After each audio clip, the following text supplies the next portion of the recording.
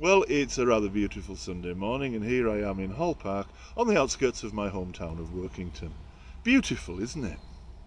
To get here, I had to go through the town centre, and I noticed the amount of business premises that were standing empty or to let or for sale. It reminded me of the 1980s when Thatcher's destruction of our industrial base here in the northwest had created so much desperation and misery and poverty, when businesses were closing down right, left and centre, just as they are now. And I remember the desperation of the population. I remember my own 2 years of unemployment, the only time in my life, apart from my homelessness, where I was unemployed.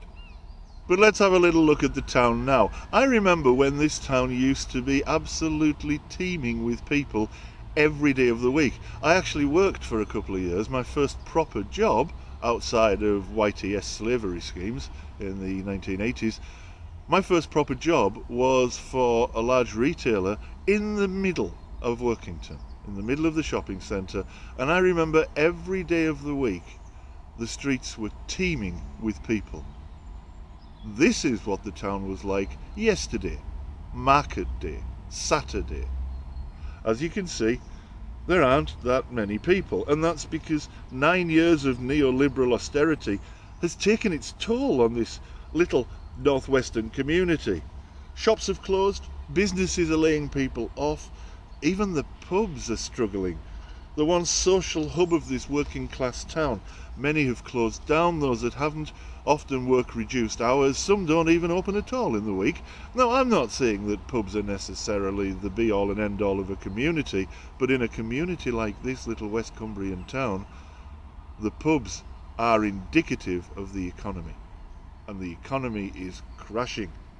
People are poorer than they used to be, and they're having to tighten their belts. And the pounds that they do have are worth far less than they were in 2016, before this nation voted to surrender our sovereignty to the highest bidder in a deplorable race to the bottom. And things are about to become a whole lot worse. Already we're seeing shortages. No-deal Brexit means high tariffs affecting both imports and exports, and an even further devalued pound. Jobs will go, that's beyond any reasonable contestation. Services will suffer. British livestock farmers will be unable to compete as cheap meat from the Americas floods our markets, and standards of production become dictated by the likes of Donald Trump as part of any trade deal.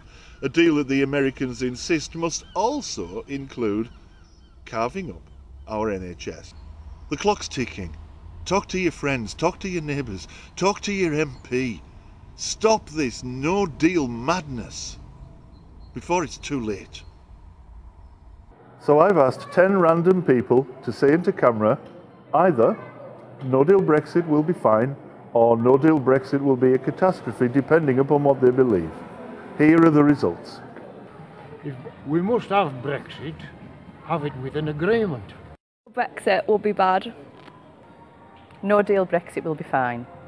A no-deal Brexit will be bad. Hello, I think a no-deal Brexit would be horrible. I think no-deal Brexit, will be a disaster. No-deal Brexit would be fine. I think no-deal Brexit would be a total catastrophe. The sooner we're out, the better. No deal doesn't matter. Out, out, out, and get our nation back. No deal Brexit will be a disaster.